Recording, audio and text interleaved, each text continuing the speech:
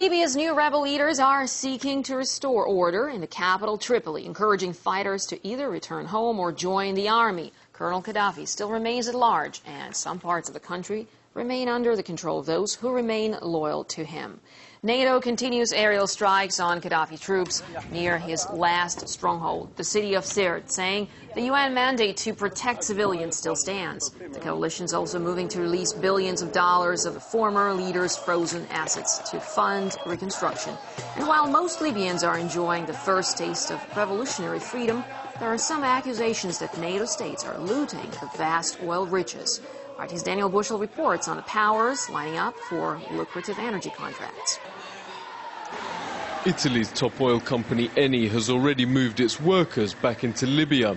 Britain's BP is said to be in private talks with their interim government. French rival Total denies reports that France was promised a third of the country's vast reserves by rebels. But Alain Juppé, France's foreign minister, calls it fair and logical to favour those who've backed the winning side.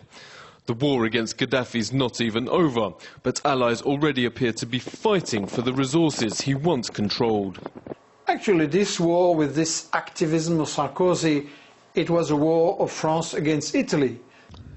Ownership of Libya's oil, say experts, is key to control of the country. Libya is a very unusual economy in that it depends entirely on oil production and the money coming from oil sales. Oil's so crucial, some Libyans call foreign sway on the sector an occupation, which they say they'll challenge. The Arab people will not accept such occupation.